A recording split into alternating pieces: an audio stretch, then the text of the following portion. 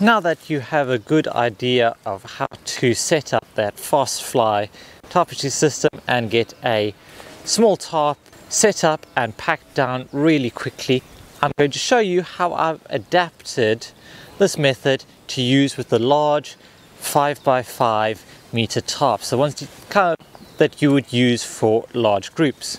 First of all, I'm going to take my rope, my ridge line. I'm going to go around. I got our tree. And we're going to tie a vink hit. Now I may well want this a lot higher up the tree if I've got groups coming with me, so I can use forked stick and just push it as far as I can reach up the tree and pull it tight. Then I can head over to my other tree that way. Once I've reached the other tree I'm going to use for my ridge line, I'm just going to take a bundle of cord, and to get it nice and high I'm just going to throw it over, branch as high as I can, and then pull it down. Now if I were to pull on this straight away, then I'd be pulling the ridge line up out of my reach. As you can see, I'm just going to bring the ridge line down, make a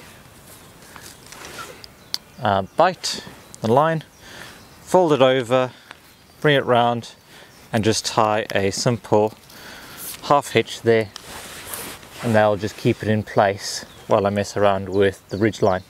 On my ridge line I already have my prussics with a little wooden toggle already attached to it. So just as showed you in a previous video, just drilled 2 holes through, and then I've got this toggle that just sits on the ridge line permanently. So I can take middle of one edge of the tarp ridge line, and I'm just going to pop it through the toggle there, and then go over to the other end and do the same thing. Now, grabbing the other end, my tarp, go take it along my ridge line, pop the other toggle through, and then I can flip the whole tarp over the top of the ridge line.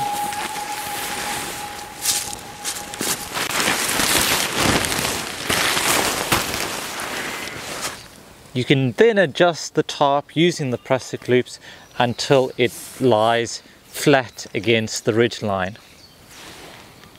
Once we've got the tarp firmly attached, we can then untie our temporary knot here, and then just put our weight behind, pulling the tarp as tight as possible. Just use your body weight, and then we're going to use our taut ridgeline knot just on the side of the tree. So we go through, pull it back on ourselves, come round, and then we're going to tie it off with a no knot.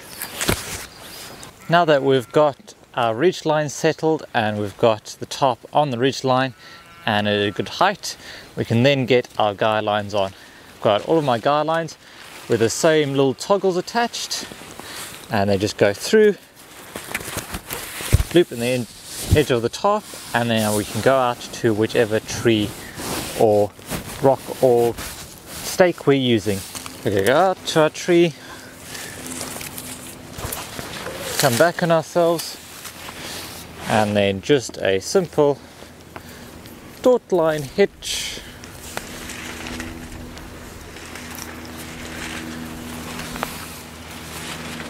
There we go. We have one corner set up, and we can go and do the same thing for the other 3 corners. And there you go, that's the tarp all set up. Probably the most difficult part of this whole process is going to be selecting the right trees and getting the tarp set up dialed in for your specific site. It might be that you find out you've got wind coming from a certain direction and you need to swivel around and choose a different tree, or there's a really nice fork in one tree that you might want to put a permanent line in. But really it is quite simple to modify it. As you saw, I made good use of those wooden toggles, so it's just slip a line in and then pull it straight out and it's all ready to go. Packing down is just as simple and easy, and it just goes in reverse. Hopefully you've used some nice slip knots on the taut line hitches and those will come undone easily, and then we can start getting the whole tarp down. When it comes to hanging up the cord with the toggles, I like to get that toggle situated at the back of my hand there, and then I can just get a good fast bit of rate going with that toggle out of the way, which means I'll have a nice compact bundle when I get to the end. Once we've got the main guy lines off, we can take our tarp over onto the other side, so it's inside out again.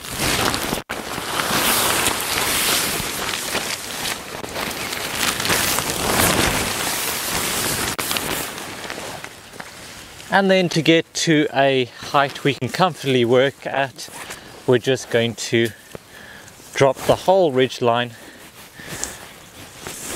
down again. If you just loosen it, it'll sometimes bind in place without you having to tie a knot.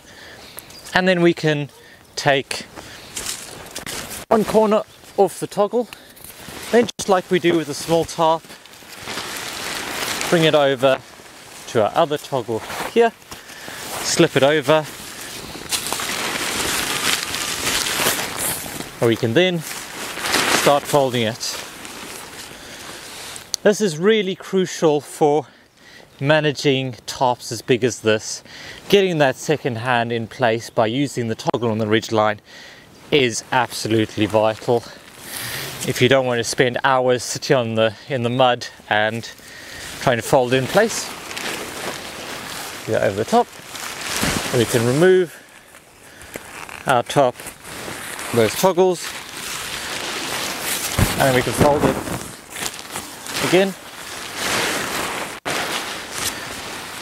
If you have any stakes or anything, or any pegs, those can go in the center there. Otherwise, we're just going to roll it up loosely. The bigger the tarp, the bigger the bag should be than the tarp when it's rolled up.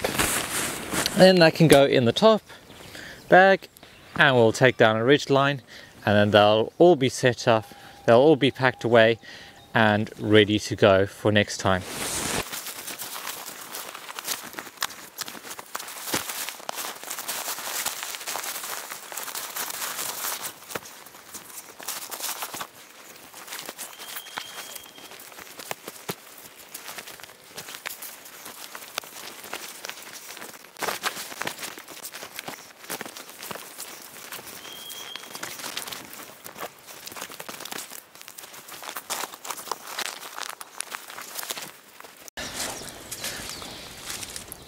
And that's it. With just a few modifications, a 5x5 tarp can be really simple and easy to take down, even if you're working solo. So, I hope you'll be able to take some of these tips out there and use them if you need to set up a bigger tarp.